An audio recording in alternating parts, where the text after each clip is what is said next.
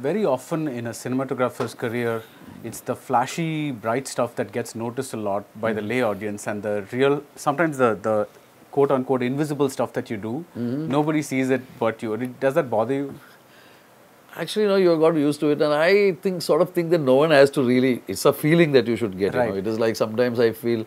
See, I shot another film for M.F. Hussain actually, which is scripted, and it is only half complete, 3/4 complete. Then he passed away, so nothing has happened to it.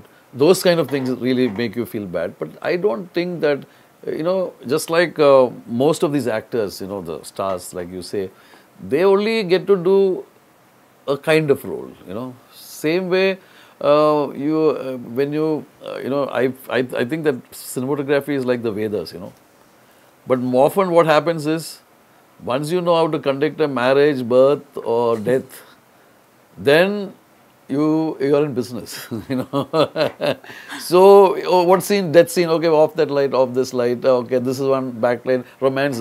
So you get stuck to these 3-4 things which you have learned, but you don't get a chance to explore more, which you try to do by making your own films, Right. So you try to see, okay, can it have another character? Things that you couldn't do there, can we do something differently?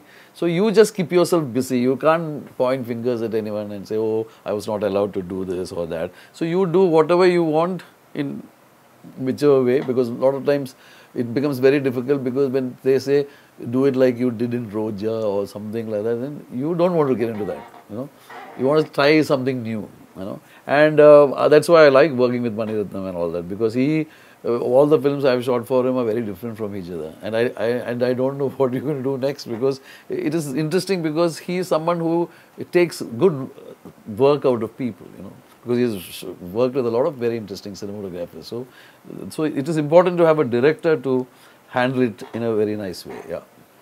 So when you, can you give us an example of, just to explain it in a more concrete term, of let's say a death scene that you shot very differently, like from a film? Can you name a film, or any, like a romantic scene that you shot differently, or something that you really changed the paradigm of the shot?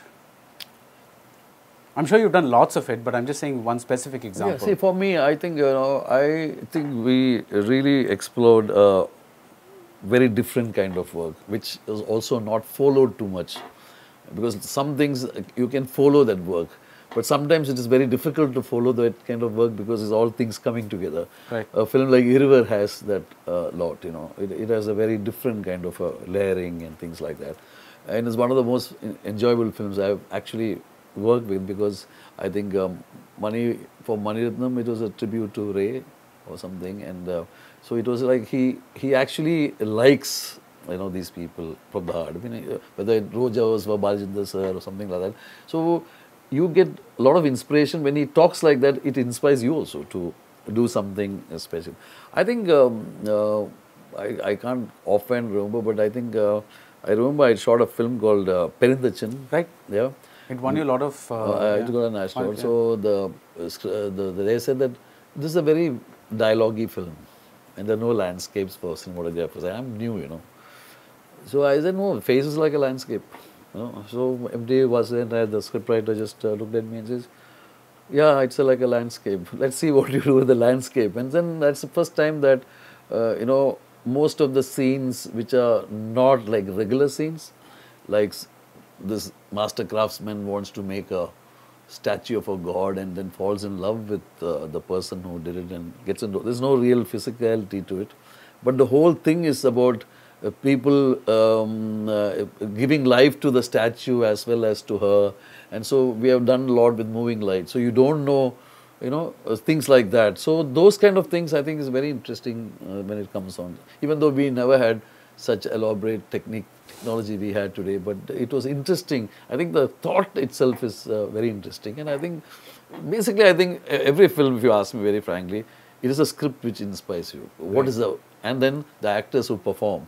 So if you actually, it's a very moving scene. When you're shooting, you might actually have tears. That is interesting. You know what I mean? And I think those used to happen much more before. Now you have, of course, there's electronic cameras coming up and then doing all that stuff and all that. So it's interesting. I mean, you have seen a change into something else also. Yeah.